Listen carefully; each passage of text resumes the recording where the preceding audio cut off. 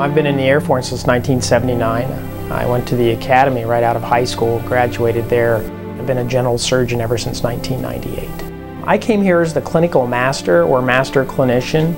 It's a new program the Air Force has created to try to keep some older surgeons involved in the practice of medicine.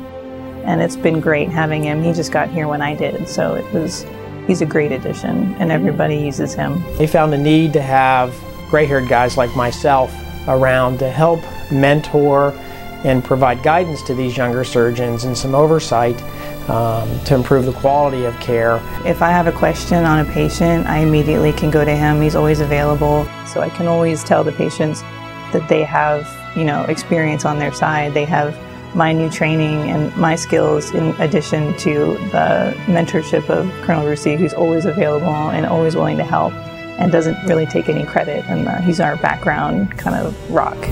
And so I think we're really in tune with what our patient population is and understand and can be empathetic with what it is like to be a military spouse or on active duty and have served your country.